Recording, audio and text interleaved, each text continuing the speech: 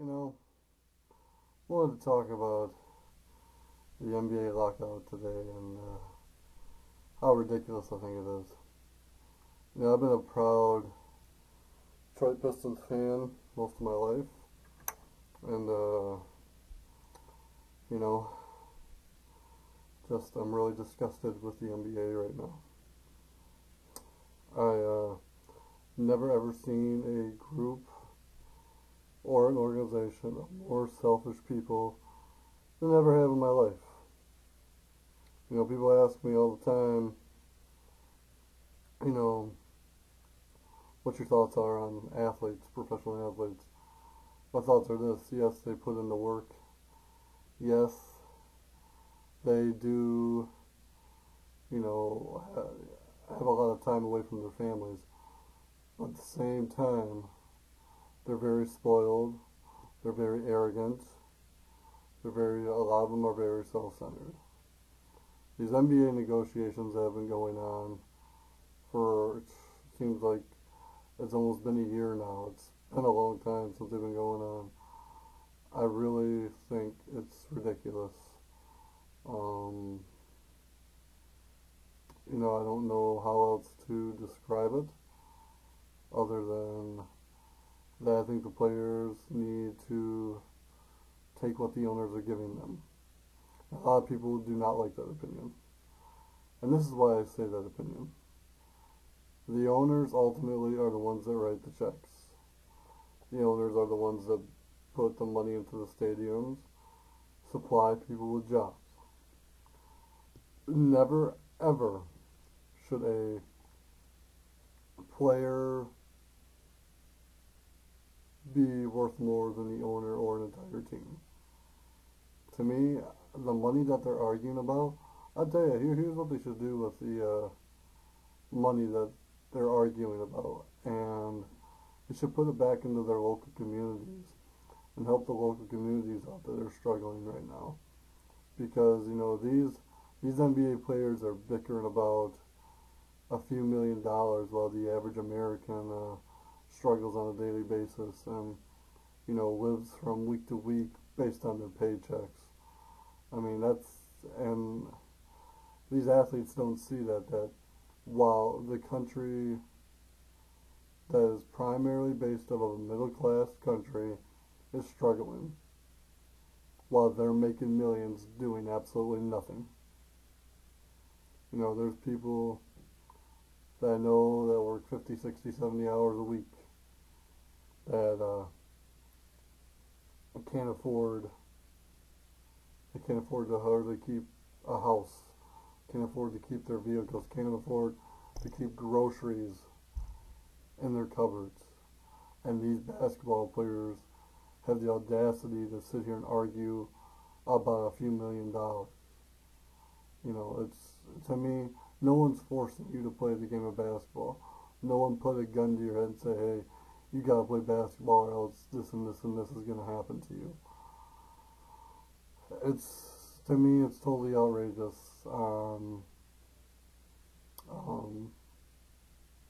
I just, it's really, really hard for me to describe how I feel about this because I am a very proud Detroit Pistons fan. As you can see, I've done a lot of Detroit stuff. There's another reason I'm wearing, the whole reason I'm wearing my Red Wings hat is because I'm a hockey fan right now. There is no basketball to me. The NBA might as well be dead and non-existent. The thing of it is baseball's learned from their mistake. Hockey's learned from their mistake. The NFL learned from what could have been a mistake, and they all are operating fine right now. This would be the second lockout that's happened in a matter of a decade, which is ridiculous. That tells me the NBA is full of prima donnas, gold diggers, crybabies, spoiled brats, and they don't play for the love of the game. They have, to me, football. They want to bicker about the physicality and whatnot of their game.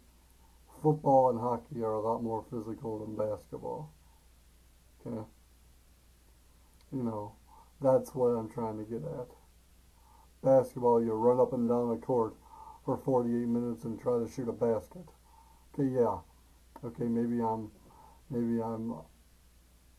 underplaying that and not giving enough credit. Yes, basketball players are great athletes, and it takes a lot of work to be a great basketball player. But these guys in the NBA, the majority ain't playing for the love of the game. They're playing to see how much money they can get. And to me, the NBA might as well be dead. The NBA might as well be non-existent. And basketball in America might as well not even exist. Because the owners aren't going to budge. I can tell you right now that, and I do not blame these owners for not budging. They need to be able to financially support their buildings, be able to pay the concession workers and all the other people that work in the arena, and they need to be able to, pay the front office guys. These basketball players, no one, like I said, no one forced them to sign on the dotted line. No one forced them to, play the game that they supposedly love.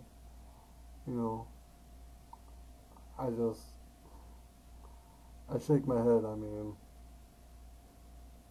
at a time where the country needs something to look forward to, like a basketball game, you guys aren't there. Two sports are going on right now, football and hockey. Football's already popular. Football's been popular for a long time, but I see hockey rising. I see hockey's popularity growing because of the whininess and crybabiness of the NBA Players Association and, the whole struggle. I mean, really. Billy Hunter, Derek Fisher, all you guys want more and more and more and more and more. And I'm honestly on the owner's side. Because like I said, the owners are the ones that put up the money for the buildings. The owners are the ones that have to pay the concession workers and the arena workers. The owners are the ones that have to pay people in the offices and whatnot. And the owners ultimately pay you. Actually, if you really think about it, it's the fans that pay you your contracts. And you're depriving your fans of not playing right now. You're depriving your fans of not watching you get on the court. And it's disgusting. And I honestly don't think the NBA is going to recover from this. Or at least it's going to be a long, long time before they recover from this. I mean, like I said, 2 lockouts in a matter of a decade. All over nothing. All over a few $1 million. Okay, yes, I know, what is it, last I checked, $400 million, I think it was. Come on, get over it. Just be glad you're getting a little piece of the pie. These owners, these owners, I don't blame them for sticking to their guns. And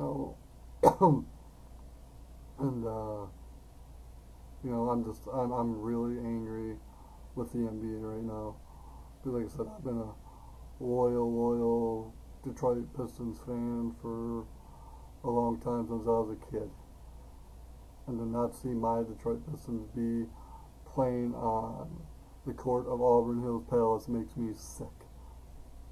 It makes me sick that there's no basketball. It makes me sick that these guys can't come to an agreement. And it makes me sick that these players don't understand that the average American is struggling every day, every week, every month, every year, while they sit around and make their $5 to $6 million a deal on average.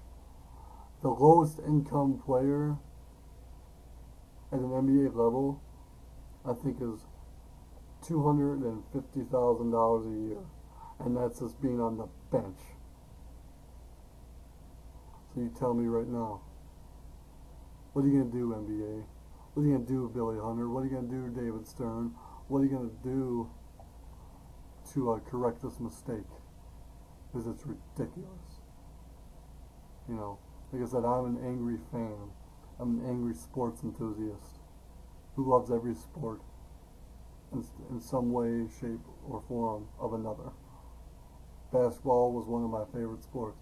I have no respect left for the game of basketball in America because of this lockout. And I really hope the players are happy with themselves. And I hope they realize that they lost a lot of fans and lost a lot of respect. And that's all I'm going to say on this. I just been wanting to rant about this for a while now. But this is ridiculous. As a fan, I'm disgusted. And, you know, that's it for me on this rant. Post your comments below. Let me know what you think. Yeah. It's funny.